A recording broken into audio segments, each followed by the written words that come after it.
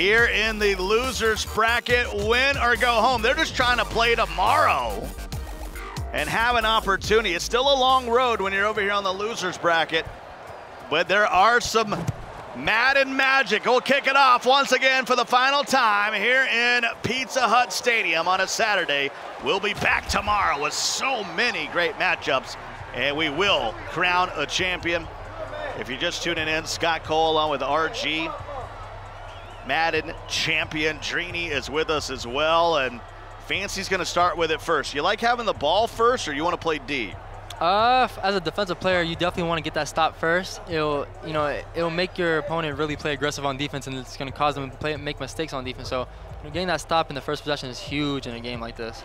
Well, we're looking at the formation substitutions here. I already saw him go into tight I form. Certainly a running formation. Yeah, I feel like he's setting those audibles for like when he goes into the goal line. For the most part, he's going to be in trips tight end, just passing the ball. Yeah, you got Fancy's from McKinney, Texas, and the furthest he's ever made it into a tournament was last year at the Madden 19th Classic. He got 17th place, so this is as big as the stage has ever been for him. Yeah. Did you give him a pep talk, Drini, about how to deal with some of the pressure, maybe? I didn't give him the pep talk, but, man, playing in front of the crowd like this, it's going to be tough. Jimmy G gets all kind of pressure on him, but delivers to the outside. That's a first down. If you don't know where McKinney, Texas is, it's just a few miles north of Dallas. You get on the 121, head out to Sam Rayburn Highway out there in Collin County. So he's only about 45 minutes away. Run play, run. From where we're playing. If he can win tonight, he'll be sleeping in his own bed. Coming back here tomorrow, try to get a dub. Ooh, a little stop and go. That was a little sticky right there. Trini, I got to ask you, what is it with a pass-heavy offense? Why go with a team like the 49ers instead of, the Texans, the Patriots, some of those other pass-heavy teams? What is it about the Niners that a guy like Fancy likes so much? They basically have a lot of speed everywhere, and then you have that route, what do you call it? The receiver apprentice. Receiver apprentice, where you can add 4 additional routes to your tight end, and George Kittle has that. So, you can be so much more creative with this offense than any other offense, and that's why he picks the 49ers. And like I said, he has a lot of speed out there. He could burn any coverage. 3rd and inches. Joke. Quick throw. Goodwin picks up the first down and a little bit more, and plus territory at the 46. Yeah, I've seen people all year. They're calling Goodwin Baby Tyreek out here. Yeah. Fancy getting him involved early. Like I said, man, his reads are quick. He reads the user so fast. 1st and 10. This is a huge ball game for both of our competitors. Joke has been here before. Fancy new to the scene. He'll be forced out of bounds at the 25-yard line. 4 for 4, Drini, to start the game up here for Fancy. Man, I'm telling you, one of the best passes I've seen so far in the tournament. Everybody else running the ball. He's just total different, scheme from everyone else. And you gotta appreciate what he's doing. 2nd and 10. First incompletion. That's probably on me. And he'll use a timeout. What's it like, Drini, Fancy, he's going up against a guy like Joke. Joke has a ton of experience. Do you think that's going to rattle him at all, or is this the type of moment he thrives in? I feel like Fancy's made it so far. I feel like he doesn't care who he's playing now. I think he's in the groove. Woo, Look baby, at good one. Starting it up. He is not shook by anybody. He's ready to play anybody. And here he goes, scoring a touchdown. That's the groove right there. Opening score for Fancy. 7 plays, 82 yards. Biblical, RG. It's going to be interesting to see what type of defense here Fancy's going to have for this Eagles offense. Joke's just going to want to pound this rock. Yeah. I think this is the 3rd Niners-Eagles matchup we've had in a row to close the day here. Yeah. But something to know about this offense is it's not really good when you're playing from behind. It's like you want to be ahead and you want to play, control the clock. But when you're behind, you really can't do that. And now you're trying to, you're kind of forced to score 7. I feel like if Fancy could get him down 2 scores, even 10 to nothing, I mean. I feel like it would be over. That could be monumental, yeah. 2:18 to go here in the first. I want to welcome you guys in if you're just joining us, coming to you live from the Esports Stadium here in Arlington, Texas. All kind of amazing things going on. Cowboys preseason game, a ton of Texas Ranger games, and of course Auburn and Oregon right there in AT&T Stadium. As far as complexity goes, this is sort of your backyard. Oh yeah, for sure. I mean, the headquarters is right beside the Star, where all the Cowboys players, you know, eat, train. So it's kind of cool. They're in Frisco, Texas. Yeah. Wentz fires an Alshon, the former Gamecock, will pull it in at the 47-yard line. That's on the other side of the 50. That's a beautiful pass lead right there. I feel like if he passed that up, there'd have been a pick. He passed that to the right, and you know, it was just a perfect pass lead. Made him catch it. That's good insight right there from Drini. That pass lead can often be the difference in an interception, a complete pass, an incomplete pass. Yeah. Something we don't talk about a lot, but pass leading is key. Where you're going to aim those passes with the left stick when you let it rip. Yeah. Oh, man, stretch to Scott, and he'll roll to the 43. That's that nasty streak right there. With that nasty streak. I'm telling you, if you got that nasty streak, and it's not a D lineman in front of you, that defender's getting put on the ground. Yeah, it kind of limits what formations you can run on defense. You know, you really can't run dollar versus you can't run 1-4-6. You have to run like a 3-4-4-3 kind of set. Yeah, because any of those defenses that put those linebackers in at those DN positions, they're going to hit the ground. It's pancake time. Yeah. Well, that's great defense right there. 4th and inches. Ooh, 4th and 1. Hurry up. Do you call timeout here if you fancy? Get into your 1-yard defense? He'll hand it off, and he gets the first down, and then he came back a little bit. But he will move the chains. That was scary for a moment for Joke. I felt like he was about to shoot the gap, but Joke maneuvered his way around, got the first down. And I will say, we talked about the Cowboys, how they are the best. You know, a lot of people consider them the best team. They seem to be the meta. But here we are deep in the tournament, and you see it, the Eagles and the Niners, 2 teams that you wouldn't have expected. Yeah, I mean, it all comes down to how you want to play. You know, if you're going to want to run first, Cowboys, Eagles are the 2 best teams for that. But passing, you want to use the Patriots, San Francisco, and Texans. So those are the 3. Those are like the 5 teams you're going to see most of the tournament. Wentz all day, just a 3-man rush. Carson will get out of there. You better slide. 7-yard gain. Look at Fancy. Look at Fancy up there. Joke was saying he was trying to slide. I don't know what's going on. 2nd and 3. Wentz will hand it off to Scott. That'll be near the first down. Going to pin on the spot, and it will be 3rd and inches this time. One thing I'm curious about, Drini, from a guy like your perspective, a pro player, when you see the Eagles, you know, get that update and you get all those offensive lineman abilities, how much time do you need to spend preparing for a team like this? Did you hit the lab, get ready for them? You know, personally, I didn't think a lot of people were going to use the Eagles, even though I knew about those abilities. I thought they were just going to pick the Cowboys for the most part. But, you know, these Eagles are somebody, you know, that's tough to guard. Look at this. Look at the blocking that they're getting. Like, man. In other words, they're catching people off guard with these Eagles, just like Joke caught Fancy off guard with that touchdown run right there.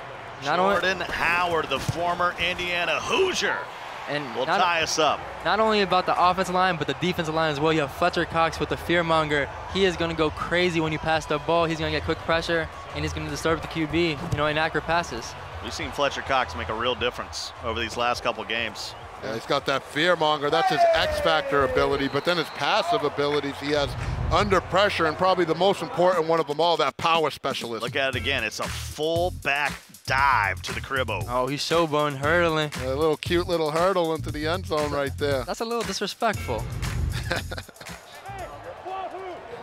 3:57 to go now.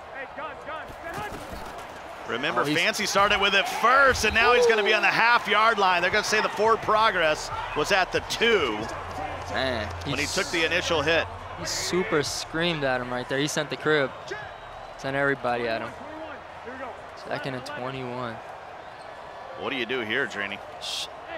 From personal experience, I do not like him being in tight in this type of situation just because, you cannot match attack where you can block 7 people. That's the biggest thing versus 1-4-6. You need to be able to match attack, make sure that your QB has time in the pocket. But tight, you obviously can't do that, and that's the only reason I wouldn't, recommend tight in that formation. Well, he goes to trips here on 3rd and 10. Got him out of his own shadow of his own end zone. You're not passing back there just because that camera view. It gets wonky back there, but there's a first down. He's 6 of 7 for 100 yards. Man, going 6 for 7 on Joke is really tough to do. Him being one of the best defensive players in this game, I'm impressed by Fancy. 1st and 10 now. Garoppolo. Yikes.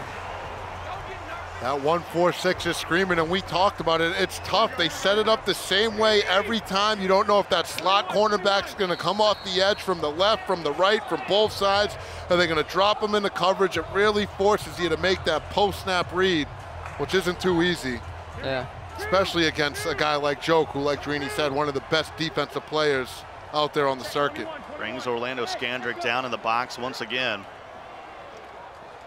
User and Hill here on 2nd and 20 for Joke. He'll sling it to the outside, and Pettis maybe got 2. Joke is totally fine with giving up 3 yards right there on a 2nd and 20. He just doesn't want to give up 10+ yards. This is beautiful for him. Jimmy G needs 17 here on 3rd down with 92 seconds to go here in the first half. Garoppolo, there's Kittle, and he can't hang on. Late throw? It looked like he was about to throw it to. I thought he was about to throw it to good one. I thought he had a touchdown, but that wasn't a bad pass either. But he got rocked, so you can't really complain about that. One thing we talked about all tournament long, Drini, and we talked about it a lot when you're playing, because I think you're one of the best on the circuit at it, is how important it is to quickly click on once that ball's in the air and make those hits or those interceptions yourself. Does anybody know if roughing the punter is in the game? Because that was close.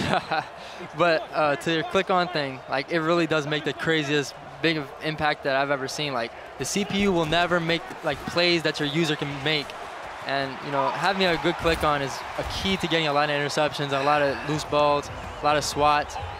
It's good for them to hear Drini say it, Scott, because I get nervous, I say it. It doesn't have as much credibility as when the champ says it, but it really is the difference, and it's been the difference for a long time now, whatever Madden you're playing.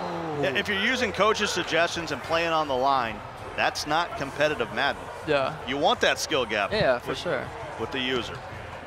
The same on the offensive side. When you throw it to the receiver, I see a lot of people letting computer catch it, and that's just not the way to go. You want to user click on and then, put your receiver in the right spot to catch it. So at least choose what catch you're going to do. Yeah. It's good advice right there from the champ.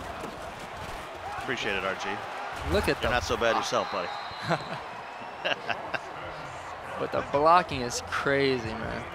7-7, and you're right. Lane Johnson is just getting after it right now. They actually have 3 abilities. That's the craziest part. And he puts all of them on the same side. So it just makes it tough, to stop the run to the right side. Seen a lot of folks from Elite Madden. Ooh, and that time defense. He does knife his way in there with a big time hit. That's going to bring up 2nd and 14. 30 seconds left here in the first half. Right here. Knowing Joke, being the similar type of player Joke is, he's just going to try to run the ball and try to get 3. He's not going to look for a touchdown right here. And just to give some perspective real quick before we get to the end of the half, Joke attempts this field goal. Those Eagles have Jason Kelsey, who has the nasty streak and the power blocker ability. Brandon Brooks has post up and pass block elite, which means he's going to be one of the best pass blockers in the game. And then Lane Johnson also with that nasty streak. So you have 2 guys on that O-line with that nasty streak ability that's going to really help you pound that rock. Yeah. 54-yarder, it's up, and it is good. A 3-point lead here at the half in Arlington, Texas.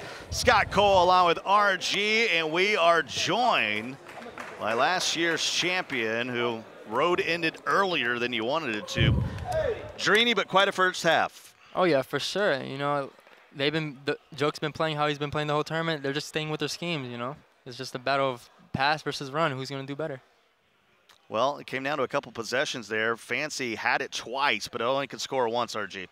Well, we'll see what happens in the second half. It's a very close ball game, but if I'm Fancy, my takeaway is I got to figure out a way to pick up that blitz if I'm going to air it out, because I think he took one too many sacks early on. Why you got to sit down during halftime? What happened here?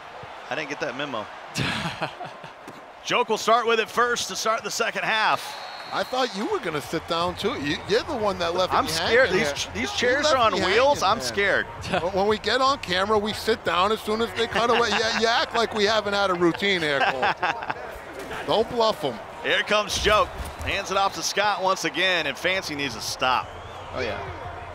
I mean, it's going to be super hard to stop this offensive scheme right here. It's like you have 2 blockers on the right, 2 blockers on the left. It's a completely balanced formation. You don't know where he's going to run it. And look at this. The dive is, oh, my God. I got a good idea where he's going to run it. Look at maybe all the way to the crib. Touchdown, Joe. 2-score lead. See, now Joke is super comfortable. He's going to be comfortable on defense. He stopped him last possession, and he's going to ride that momentum. 17 unanswered. And it's interesting with these Eagles, they are the top-rated team in Madden 20 at 89 overall. They have the best overall team, and one of their weaknesses was they didn't have a lot of speed at halfback, as the top 5 running backs on the depth chart are all under 90 speed. But then they go and find this guy right here, Boston Scott, and he's on his horse. Man, him being 5'6", and he's super fast, it lets him get through the holes that the O-line give him. That's a good point about the 5'6". He's smaller, so it's going to be harder to grab a hold of him. A little MJD. Squeeze through those holes, yep. And there's Garoppolo. Man, Joke is mixing up his defense really well, I'll tell you that much. 2nd and 5. You felt like Fancy, even if he could have held him to a field goal there. Yeah. Still would have been a 1-score game, but now you got to start working a little quicker. Nice spin. Great spin move there by Coleman.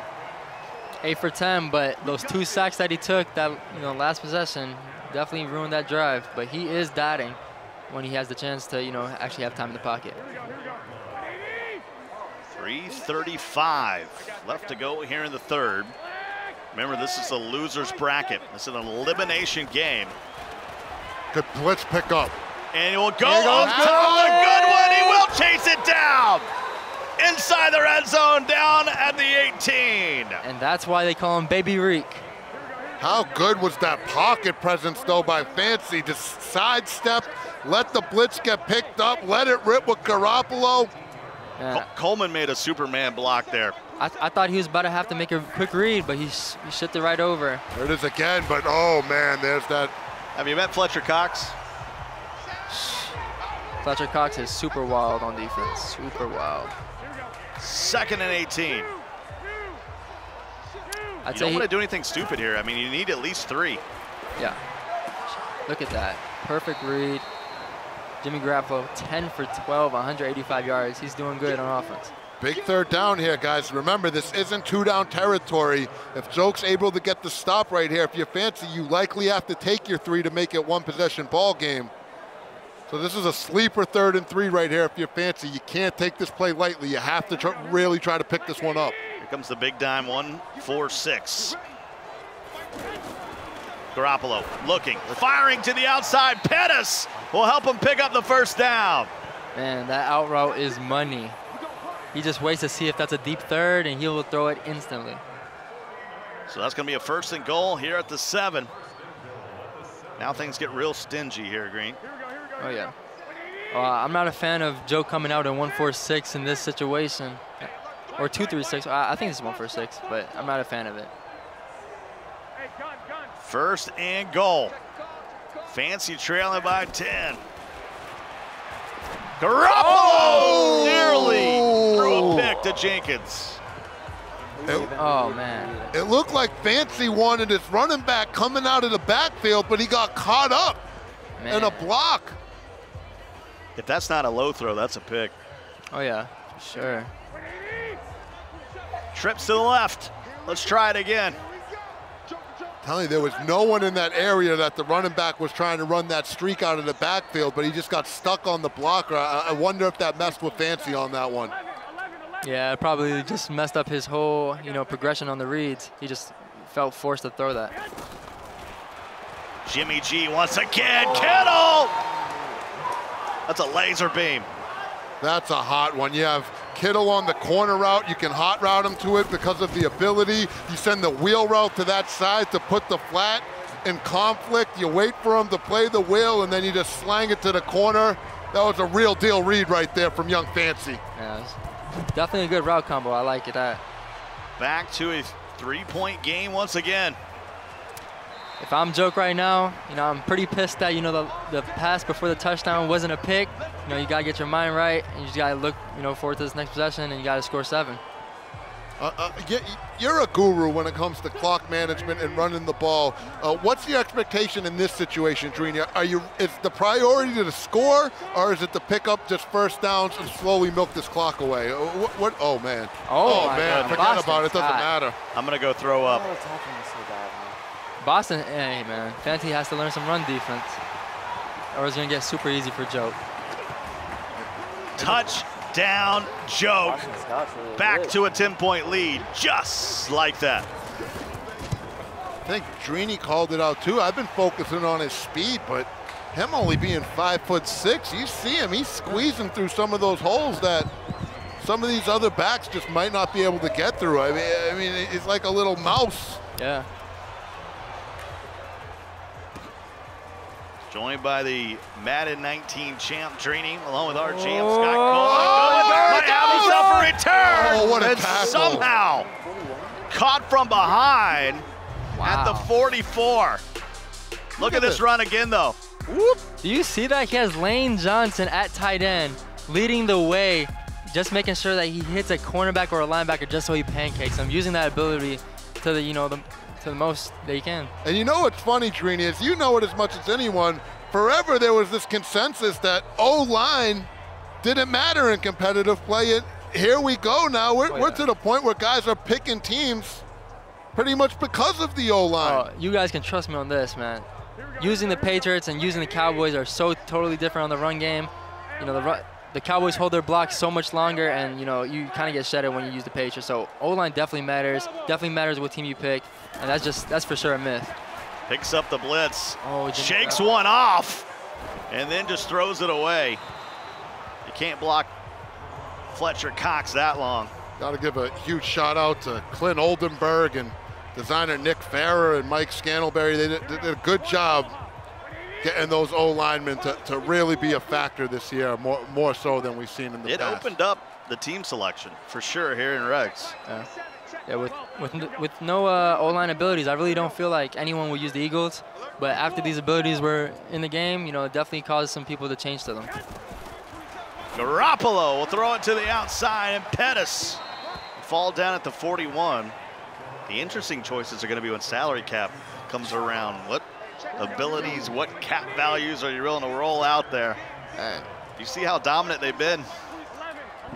It's going to be tough. I think that's going to be more. That's going to be more important than anything. Team building. That's going to be as important as how good you are at the game. So that's going to be another skill. This is just our first major of the year, first of 4, and here comes a huge 4th and 14. And I'm not saying it might be 4th in the game, but it is. But it is. Especially versus Joke's run attack, which looks unstoppable right now. Definitely needs to convert this. Garoppolo in the gun. Oh, he's setting the crib. He's setting everybody. Able to pick it up. Throws it up top, and the one-handed grab by Darby. About me, I'm gonna adjust. That's for sure. Just got a paw on it and brought it in, and that's a turnover. Man, Joke has came close so many times in these tournaments, and it seems like, this scheme right here really might, take him all the way. It looks like Joke feels really comfortable on offense and defense. I feel like this might be the one. And Joke, he's one of these guys. He feels like he's been around forever. He feels like he should be a part of that 30-plus club. He's only 26 years old, and he has all this experience, all this credential. The only thing missing is that belt. Yeah, I heard he started playing when he was like 10 years old competitively, like in the underground tournaments. I think Madden 07. Yeah, shoot. A lot of us are huge football fans. Joke is a gamer first. That's how serious he Well, Madden. It's most guys get into Madden because they're football fans. Joke was the opposite. He got into football because he was a Madden, because he was a Madden fan. Oh, that's crazy. Shoot, he's probably like one of the few that have stories like that one. The only one I've heard of. Yeah. 3rd and 6. You saw Ertz get a route activated here. And there is a sack. Needed it.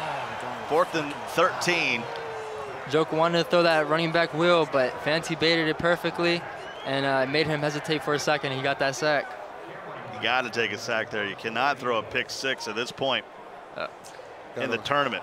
Yeah, with the defense Joke's been playing, he just wants to play mistake-free and just let his defense do all the work for him. Under 4 minutes to go. And I'm going to say something that's common sense, but a lot of people don't do this. This is a professional move by Joke, letting that play clock run all the way down pretty much in this type of situation. The Xbox, you just hold the A button after you had a kick. You do that on field goals, punts, any kicking situation. Yeah, when you got a 10-point lead, you want to give your opponent the least amount of time for them to come back, so you got to chew that clock. Trips to the right. He's going to flip the script. I just don't feel like he's comfortable in this tight formation. He's running the ball. Needs to show us something out of it. Ball at the 34. He'll hand it off. Coleman. Fletcher Cox is doing work. I don't care if you're passing it, running it. He's all over the place. Yeah, the interior pressure is crazy. Like when you see that star pop up and you know he's going after you, it really does like kind of scare you. You want to make a quick read. Look at him step up in the pocket, and Kittle right between the cover 2. Bang, bang, Fancy's back in the game. Oh man, what a way to come back. That might have been a cover 3, but he certainly didn't get back there on the high. What a ball game. And another thing I want to call out is, here we are, we're going on 11 o'clock here tonight. It's been a long day, and I look behind me, and there's so many competitors that's still here, checking out the action. Even if they don't have a horse in the race, they're just enjoying the high-level Madden, the experience. I love it. It's just the love for the game. I got eliminated earlier in the day, and I was here for 10+ hours. I just like the game. I just love watching competitive Madden. And I will say, Drini, thank goodness, because it's a pleasure having you up here at the desk with us. Absolutely. So thanks for sticking around. Drini, RG, Scott Cole with you. James is keeping an eye on all the action. And of course, we'll be back tomorrow. And we'll get back to the original gun bunch. And Skimbo will join us here at the desk. It's awesome. That'll be for the grand finals. That Michael could be a best of 2. Romo Skimbo. You know what? You know, that's Tony Romo of Madden commentary. That's the nice thing about this double elimination is you want to stay in that winner's bracket, because that gives you the opportunity that if you happen to lose one in the final, you still got another chance. Oh yeah, for sure. That gives you so much relief. You know, you can play kind of loose in the first final, but you know, if you lose, you obviously have to lock in. 24-21. We're coming up on the 2-minute warning. Fancy still does have all 3 timeouts, and he's going to have to lock up right here.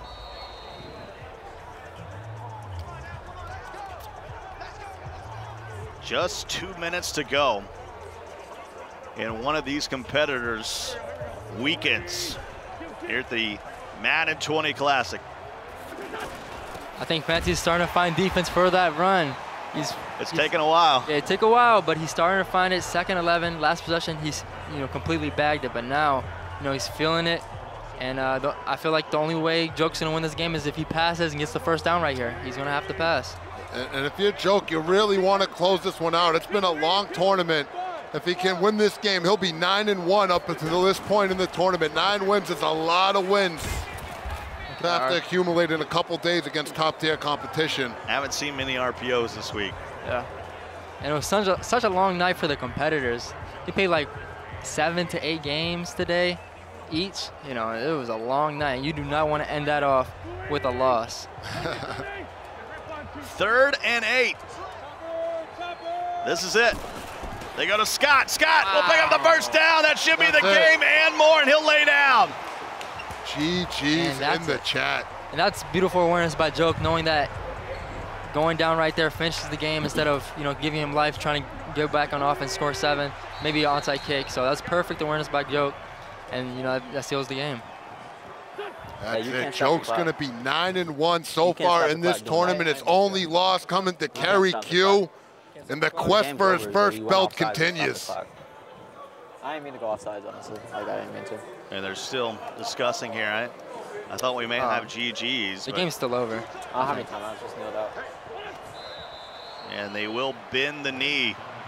Great game.